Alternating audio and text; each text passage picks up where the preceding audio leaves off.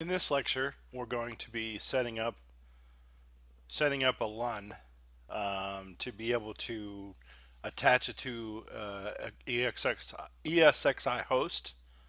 That's our goal. So first things first, we have our open filer. We've logged into it. We've set it up ready. And now we click on. So we have status, system, volumes, cluster, quota, shares, service, and accounts. So you can click on services. And then we're going to click on the iSCSI target, and we're going to click enable, modify boot, right? And then we're going to start it. You may be asking yourself, what does iSCSI stand for? And why are we doing this, right?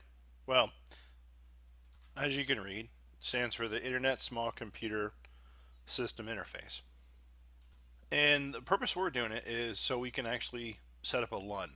So LUN is different than a CIFS share, in that a LUN is like a logical. It's kind of a logical unit number, and our purpose is to set it up to where we can have multiple ESXi hosts write to that LUN versus just a share drive. Think of a LUN as a shared hard disk or a shared data store, a shared repository that you can save your VMs to. That's what a LUN is. So after that, next thing we do is click on System tab and then scroll down a little bit. We're going to define the network access. In our case, we've already done it. Well, let's just delete it and do it again. Too easy. So we're going to name it. Same thing, LUN network share or network host, is 172.16.30.0. That's our network, and our subnet mask is a 24, so that's 255.225.250. And our type is a share, so I'm going to update that. So now we see that we have our network access configuration. The name is LUN. Okay, now the next thing to do is to click on volume. So we're going to kind of probably go left to right, left to right. So now we're clicking on the volumes, and we're going to create a new physical volume. So when we set this up, we set up, I believe, the 250 gig or something like that. So we're going to create a new physical volume. So we have two disks, right? So the one that this is the OS. This is Dev SDA. That's the actual hard drive. The open filer OS sits on. The other one is Dev SDB. That's actually what we want to do. So that one has nothing on it. There's no partitions, anything like that. We're going to click on the edit disk, the second one there. Okay. So we have the partitions, right? We have all this space. So I'm going to create a primary partition. So I'm going to leave it a primary. I'm going to do the physical volume, change the partition type to physical volume. The starting cylinder is going to say 1, and the ending cylinder is going to stay the same. And we're going to click on create. As you can see, we've created a partition. It's a little shorter or smaller because, of course, it didn't take all of it, but that's normal. Actually, 190 gig out of 200 gig. That's normal. We're left with some extra partitions. That's normal. Okay, now that's done. We're going to click on manage volumes on the right here.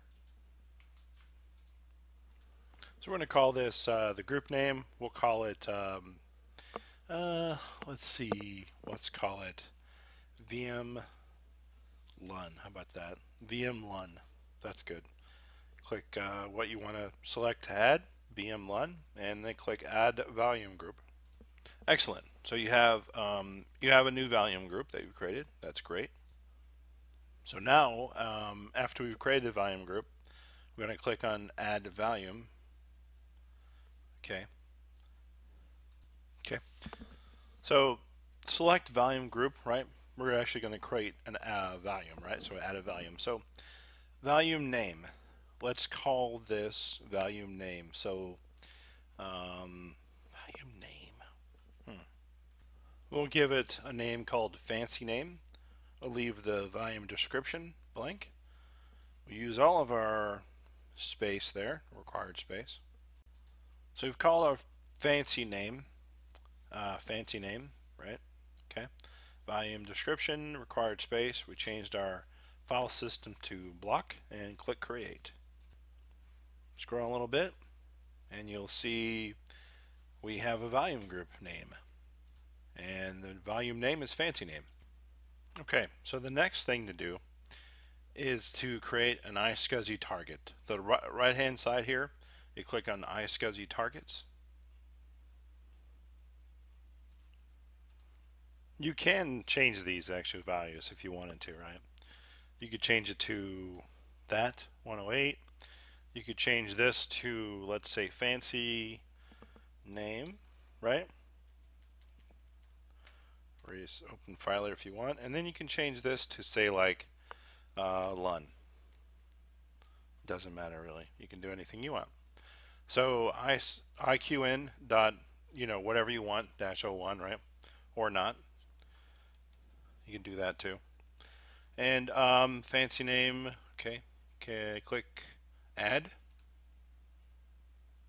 So you've just created a iSCSI target. You can scroll down a little bit here, and you can change some of the things if you desire. Some of the I'm going to leave it blank, leave it default. It is comes default, so I'm going to leave it default on those settings. Okay, next thing is so you got target configuration done. Next thing click on is LUN mapping. Okay, you don't have any LUN maps as target.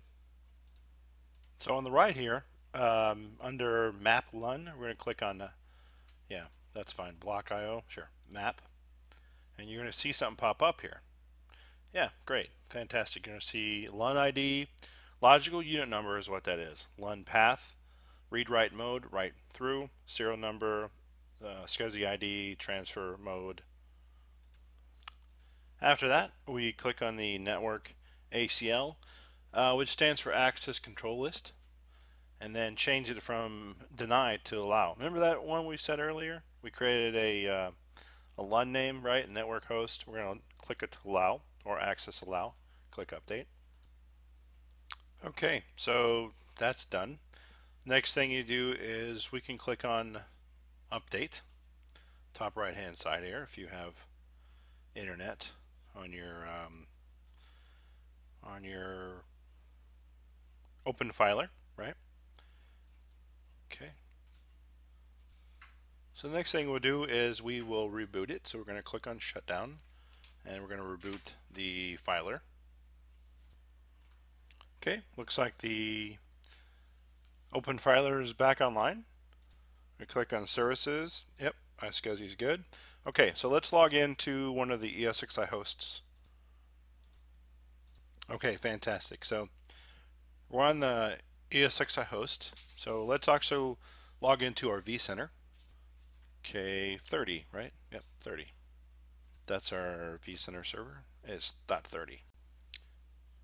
Okay, so logged into our vCenter. And this is 6.7, by the way. It looks a little different than 6.5.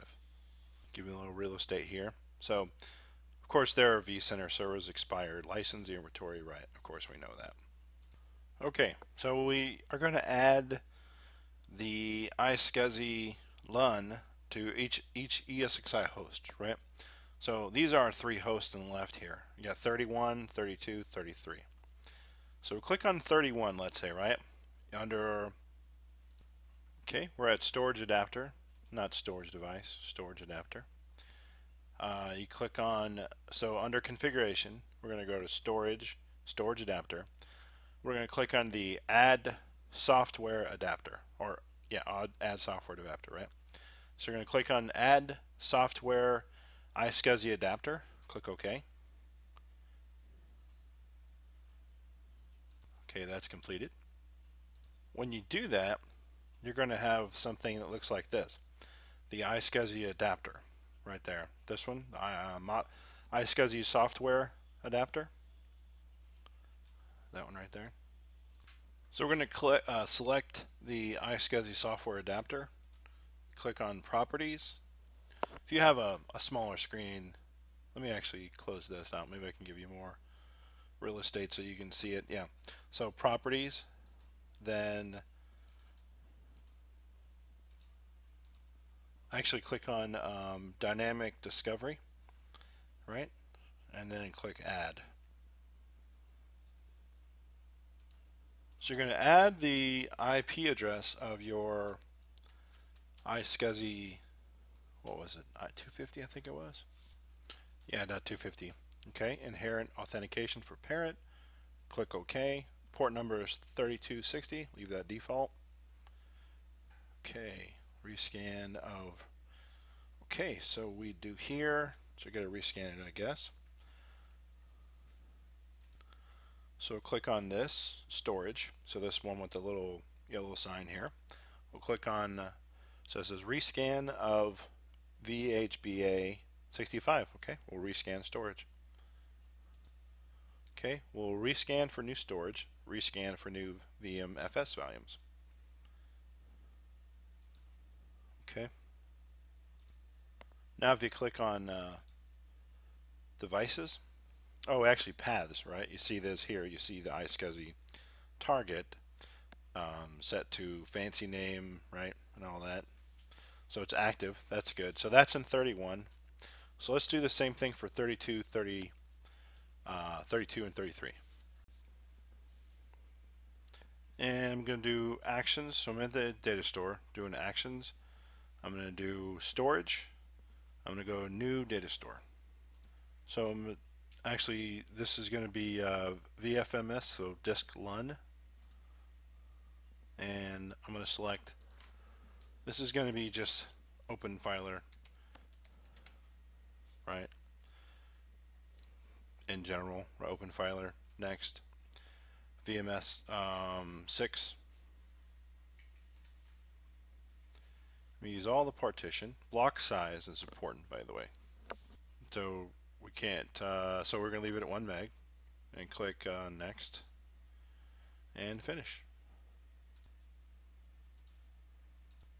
They're shared between the three, so there's no need to actually add them because they're already added. So that's awesome. So now you see the data stores. You see the open filer. We have our own data store that's shared between 3 ESXi hosts. Now we're ready to stand up a VM, create a VM, do whatever. Yeah. So thanks for viewing this tutorial. If you like this video and you want to see more, please jump on to my course, which is, I have 2 courses. One is at getajobinit.teachable.com, and the other course is on Udemy. It's Learn Backup and Restore with CommVault, get a high-paying job. You can also subscribe to my YouTube channel. Just type in Gary McNeely or CommVault Whisperer. There's some good content there related to this. If you would, could you click on the subscribe button and click on notifications? Thank you very much.